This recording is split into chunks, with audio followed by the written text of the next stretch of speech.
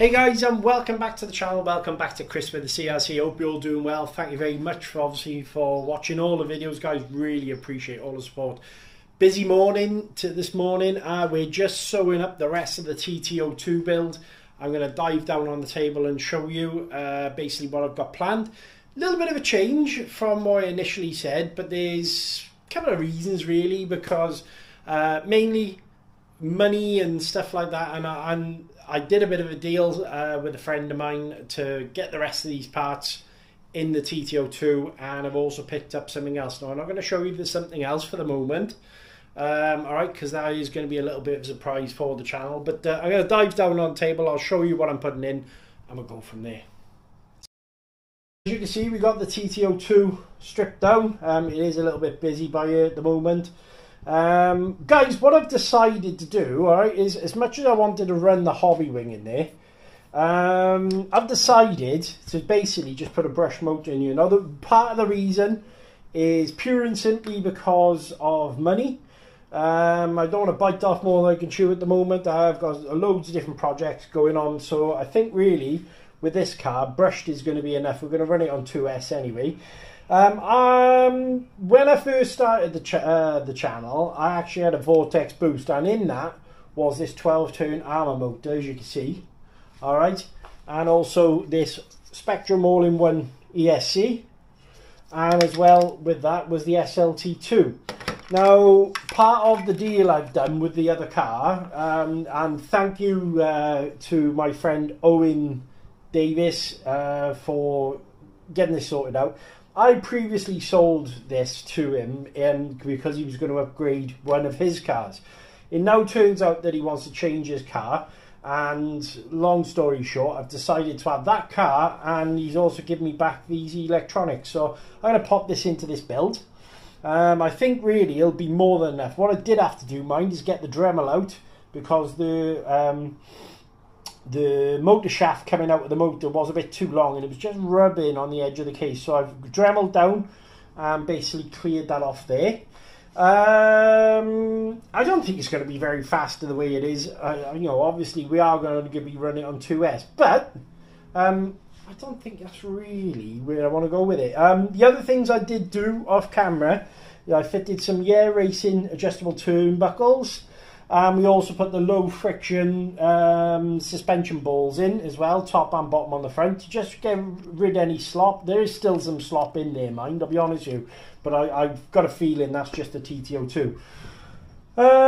So what I'll do now is start sewing this all up, and fingers crossed, if I spot anything while I'm putting it back together, I'll let you know.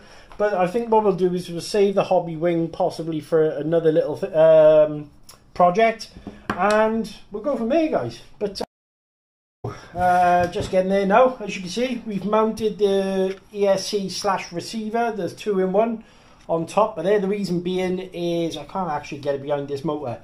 What I am going to do though, I'm just warming up the soldering iron now. I'm actually going to tidy up some of this wiring, so what I'll probably do here is just put the wire in straight to the motor, to get rid of all these gammy connectors, and you know, basically just tidy it all up a bit. But yeah, coming together nicely now. Soldering's been done, a lot neater. Has to soldered directly to the ESC now. Steering's all in. Batteries are going to use are these Z's. Only reason being, they've got a XT60 on there. I didn't really fancy doing any Dean's connectors, or you know, changing a few bits over just to get it all to work. So long short, we've ended up with those. But yeah, steering's nice and fast, and also I wonder if I could just show. Oh no, I can try it this way. There should be plenty of wheel speed really. But yeah, so far so good. So we've come to Garth Park basically to give the Tamiya TT02 its first run. As you can see, all sat out there looking pretty. Massive thanks to everyone who's helped out actually getting this build together. We're going to be using the tarmac section here, because basically I know it's nice and flat, so should be decent. I've only gone with brushed electrics in here, pure and simply because that's what I had on hand, and yeah, it was basically too pretty. Too pretty to make it look ugly, if that makes sense. But got a couple of light bulbs in there. I'm going to dive down on the car, quickly show you as I showed you. Cap, what I've done to this all in total. We got the Tamiya speed gearing, 68 tooth speed gearing, 25 tooth pinion, 48 DP. I'm using my, believe it or not, Armour boost motor, and I think it's a 60 amp ESC, a Spectrum 651 servo, racing steering, racing turnbuckles, fully ball raced all through. Obviously the back diff has been all lubed and greased, so is the front. Locked the front up a little bit, done all the suspension and the shocks and everything, filled them full of oil. So give it a first run now, put the head cam on and go from there. So we're going to be using these little light bulbs, these 2200s. It's a brush motor, so I don't expect to get great run time out of these, but AO, it's what I had on hand, and connectors wise that's what I got. I haven't run a Tamiya in a long time, since I was probably a little boy, to be honest with you. And as I mentioned in the first video when we introduced this car to the channel, as well as, there you go, this really was kind of my introduction, the Tamiya platform, to RC cars. So it's got a bit of a historical homage, I mean, like I say, the car was something that I idolised when I was a little boy, and I'd be interested really just to see how it fares up.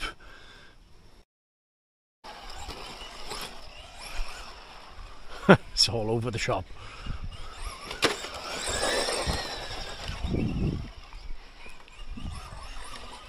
Bit of drifting.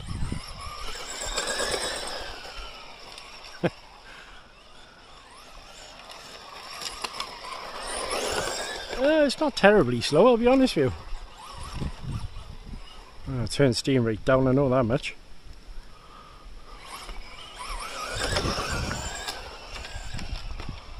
That back end bobs around terrible.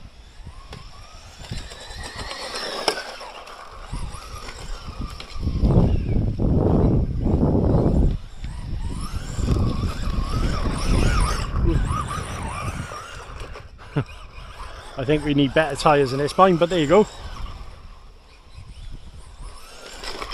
Whoop, and that's the battery out.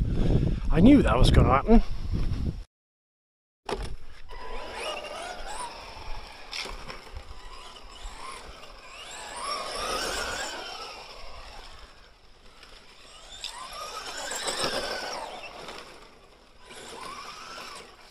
And again, adapt and overcome, guys. I had a glove in my bag. Don't know why I had a glove in my bag, mine, but that should keep the battery in.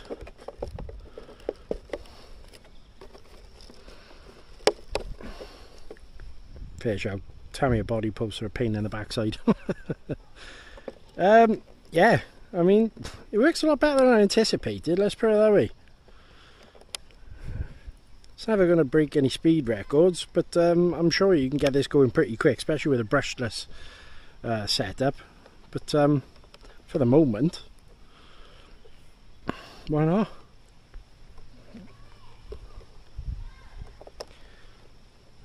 Right, let's try again. Let's try again.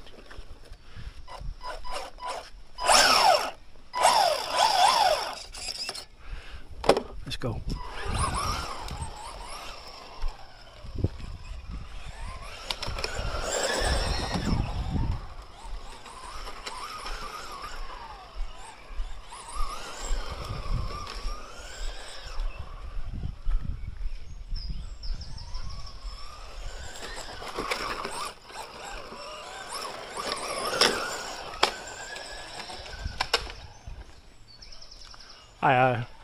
That's probably low 20s.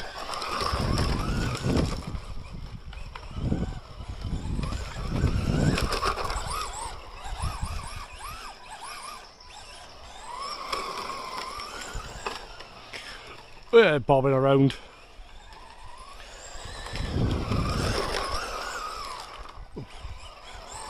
Doesn't like that corner. Whoop, and that's a wall.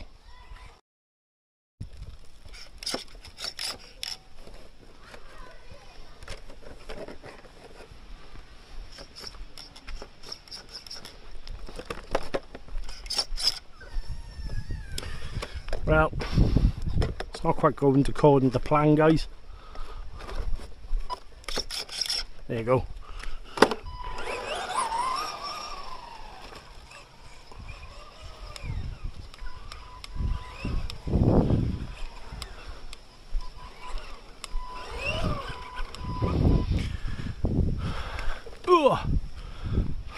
Just get my screwdrivers out.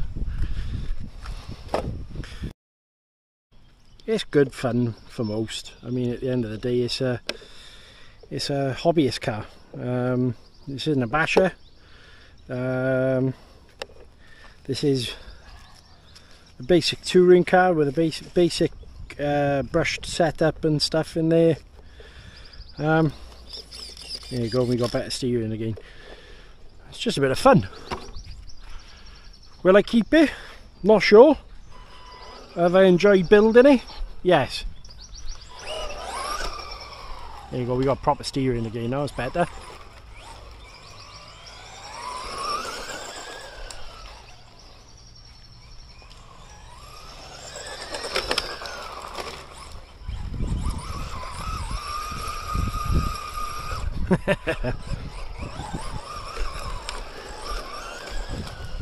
And it's quite nippy for a brush car.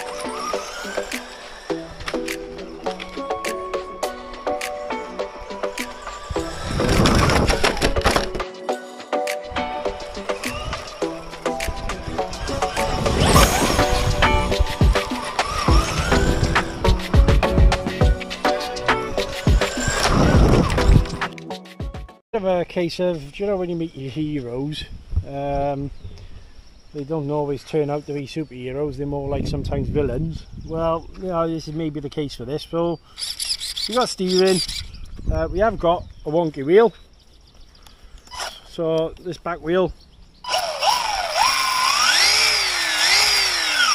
and as you noticed, you've got no front drive. Brilliant. So all that hard work for what, 20 minutes, and my fault, but the wing keeps coming off, so I need to slick that down better. But yeah, looks like I'm gonna have to take it apart, find out what's wrong. Brilliant. What do you reckon, Grace? Yeah. It wasn't that good when it started driving wonky. No, I know. So it's future Chris here, just to let you know, gone forward in the future to come back and give you this news. But no, long story. Do you know when you've, you know, had a childhood hero that you think, oh, I'd love to be like him, or I'd love to be like her, whichever. Well, that's how I'm feeling a little bit about this car, to be honest with you. I've got no drive in the front now. I'm not sure what's going on there. We've got no drive at all, basically, so I'm going to have a look at that. We've also got some bent stub axles, and yeah, just I don't know, a little bit disappointed because I was really hoping for a bit of tarmac fun with this car, but I don't know. So before I pass judgment on the TT02, alright, I was thinking to myself, well, that can't be right. There's plenty of people using them, plenty of people enjoying them. There must be something not right here. And so I thought, right, sun's nice, sit out the back and just strip the car down and basically try and find out what was wrong with it. Now, numerous problems, and mainly because I hadn't built the kit myself, I think was part of the reason why I haven't spotted these things. Now, I'm going to dive down on the table and show you dramatic difference, guys. Alright, so it's quite an interesting video, this one, I think. But maybe this will teach some people when buying a kit like this not to go out and purchase some of the stuff you see on like Amazon, eBay, and it's what I would class as Chinesium. If it's not made by, let's say, Tamiya or respectable brands like Air Racing, maybe stay away from them, guys, and I'll show you now what I've pulled out of the car. And I've gone back to kit spec, so let me just show you. Alright, we've gone back to kit spec drive shafts, drive shaft cups. We've gone back to stub axles. We've also changed the drive shaft, center drive shaft cups out. Obviously go in, and it's the whole car just seems a lot more positive.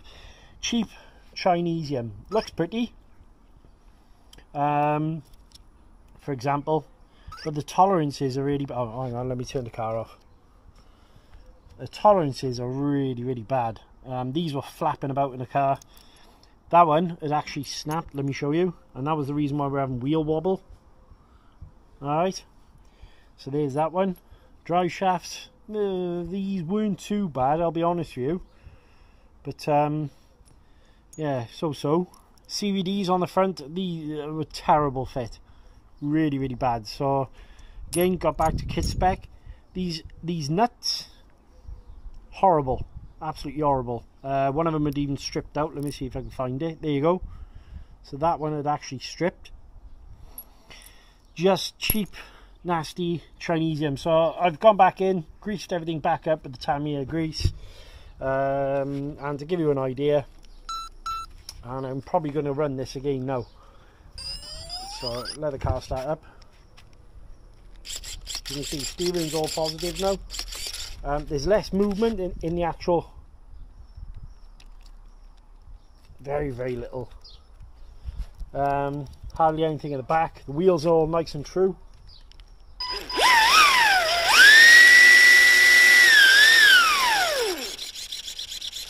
So the only thing I would recommend, so this is Air Racing, the steering Ackerman, that was alright. Drive shaft, no issues there, but that was actually just flapping about and just moving back and forth and doing whatever they wanted to do. Yeah, quite a big difference. Come to a different location, basically, I'll just spin the camera around quickly. As you can see, it's a nice flat car park, so we're going to give it a go in there. I'm quite confident now, basically, that the car should be running properly. So yeah, going to stop the video by here.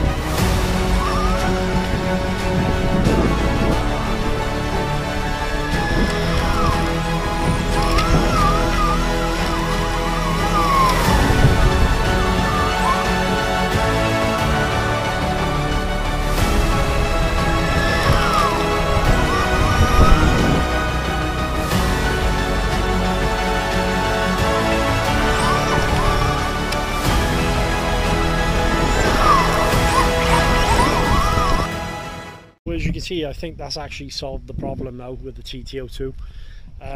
Don't buy cheap Chinese upgrades for the cars, guys. If you're going to go and get upgrades for something like this, go for a reputable brand, yeah, racing, that sort of thing.